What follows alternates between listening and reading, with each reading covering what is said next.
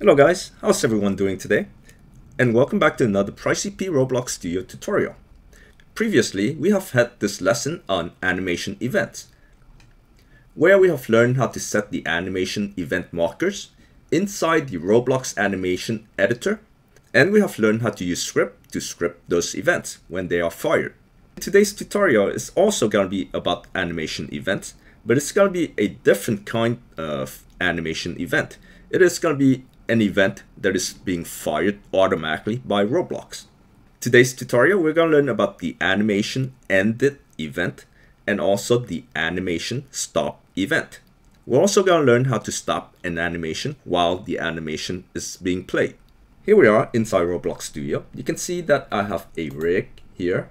And if you don't have a rig in your game and you want to get one, you can go to the Avatar menu tab, click on Rig Builder, and then you can make your selections here and click on a button to add a rig to your game. I already have a rig, so I don't need to add one to my game. Now that you have a rig inside your game, you can select the rig, click on the plus sign, and add a script. Inside your script, you can add in the following lines. If you are not familiar with how to play an animation using scripts, you should refer to our animation basics video on how to create your own animation and how to play it using scripts. Here I'm declaring the rig, I'm declaring the humanoid inside the rig, and here I'm adding two different animations. So for my first animation is going to be a kick animation, and my second animation is going to be a wave animation. For each one of these, I just create a new animation instant, and then I go to my toolbox. For example, I'm going to go home, toolbox. I'm going to look for animation. So the first one is going to be a kick animation. So I'm going to look for my kick animation here. Here's the high kick. I'm going to right click, copy asset ID. Then I go back in here. I'm going to paste that asset ID into here. So I'm going to delete this and Control V to paste. I don't really need to delete it, but I just want to show you that it's gone, and I'm pasting what I copied from here into here. And then you do the same thing for this one. So for this one, it is going to be a wave animation. So I'm just going to right click here, copy asset ID, and then come back over here and just paste it in. Alright, so basically we're creating the new animation object. We're loading the animation ID, and then we're loading the animation track. The only thing left to do is to play the animation. And we're doing the same thing for two different animations. So here we're playing the wave animation, which is this one right here. And here we're playing the kick animation, which is this one right here. Now notice these two are inside a function. So we're going down here, we're going to wait for 12 seconds. And then we're going to call the wave animation function. So we're calling this function. It's going to wait for 1 second. And then it's going to play the wave animation. What I want to do now is I want to alternate the animation between the wave animation and the kick animation. So as soon as the wave animation ends, I want to start to play the kick animation.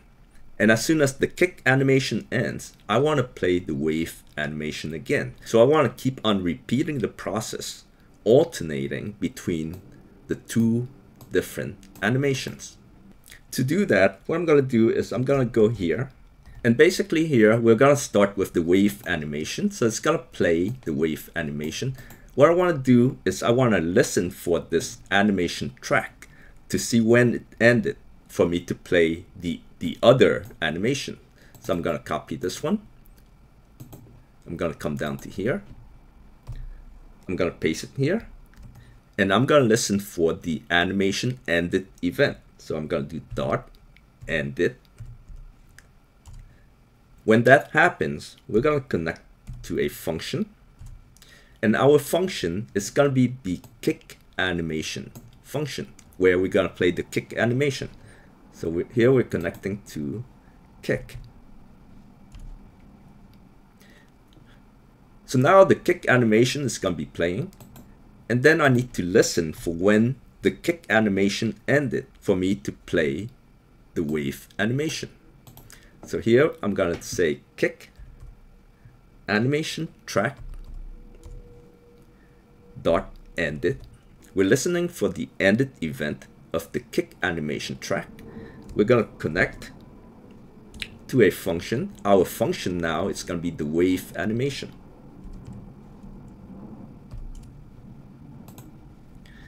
It's kind of like a recursive routine where one function is going to call the other function, and the other function is going to return the call back to the original function. So it's a recursive process, and it's going to continue on indefinitely. Let's now play and take a look. I'm going to run to my rig. There's the rig, and give it 12 seconds or less.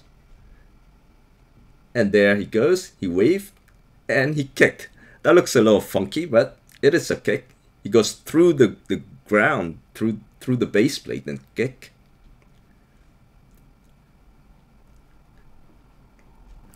Alright, so that's how you use the animation ended event to play two different animations back to back, and then repeating the process over and over and over again.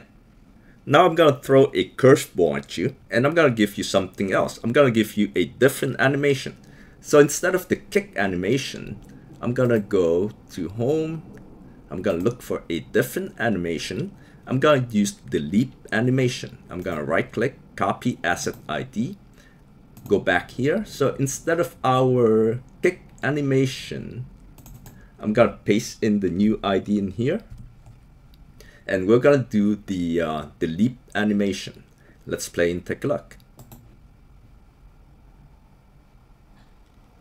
Let me close this one here.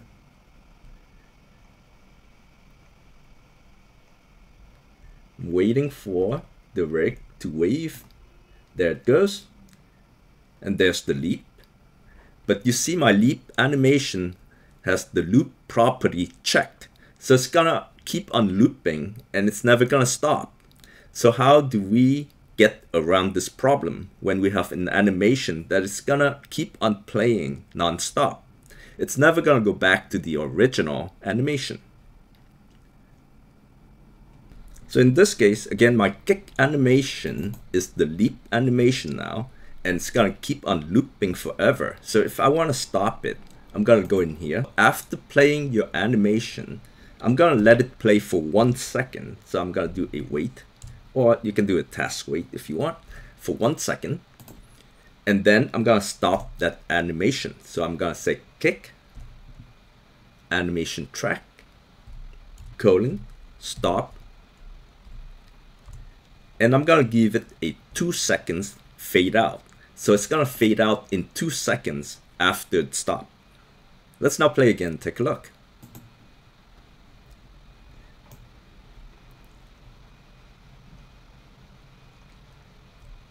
So we're gonna wait for the guy to wave, the rig to wave. There it goes. And he's leaping. And you see the small jump, the small leap. That's the 2 seconds fade out at the end of the leap. Watch again, 1, 2, and there's a small leap. That's how you stop an animation while the animation is being played. Now, before we end today's tutorial, I just want to point out another event. It is called a stop event. So instead of the ended event, we're going to replace them with a stop event. Basically, the stop event is very similar to the ended event. The only difference is when an animation is stopped, it fires the stop event immediately. As opposed to when you use the ended event, when we do a stop right here with the 2 seconds fade out, the ended event is not going to be fired until 2 seconds later after the fade out has ended. Let's play again, take a look.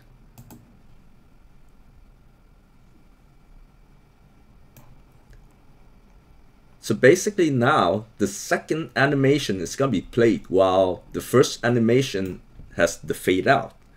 So he's going to wave, he's going to leap, and the low leap, you see the low leap is done at the same time with the wave. So we're kind of combining two animations together at the same time. Watch again. 1, 2, and the low leap with the wave at the same time. So that is how you use the stop function to stop an animation from playing. And also that's how you use the ended event and the stop event to listen for when an animation has ended or when an animation has stopped. Basically, that is the answer to our PrizeCP Roblox Coding Challenge contest number 3. But don't go anywhere, because now we're gonna check the results of our contest number 3. So here we have contest number 3 right here, and we're gonna go and check the answers. We have an answer from contestant Black, and here's the script. So I'm gonna copy the script.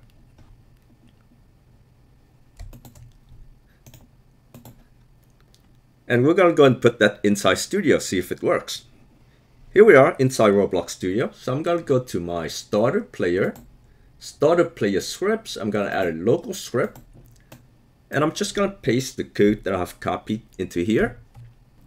Contestant Black is using pretty much the same technique that we have used. So here he's declaring the player, the character, and the humanoid of the character. So he's applying the animation to the character. Here he's declaring animation number 1 and animation number 2. And here he or she is loading the animation tracks for animation number 1 and animation number 2. Here we're playing the first animation, we're listening for when it ends. We're gonna play the second animation. And then when the second animation ends, we're gonna play the first animation again. So it's gonna keep on repeating. To make this work, I'm gonna have to replace these two animations with my own animation. So now let's go and get my animation. We're gonna go to Home, click on Toolbox. For the first animation, I'm gonna use my wave animation. So I'm just gonna right click, copy asset ID, and then I'll just right click and paste it into here. For the second animation, I'm gonna use the high kick. Right click, copy asset ID, and right click, paste it into here. Let's now play and take a look.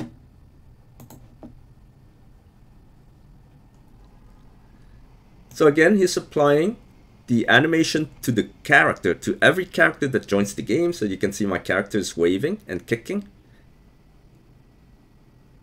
And it's gonna keep on repeating that forever. Contestant Black, that is the answer to our question. You have earned yourself another 40 points. Contestant Black has earned himself or herself another 40 points. So now the total for Contestant Black is 80 points. Followed by Musta Wizard and Sam Opato, each has 20 points. And then finally, Extreme Difficulty and MHMDJ, each has 5 points.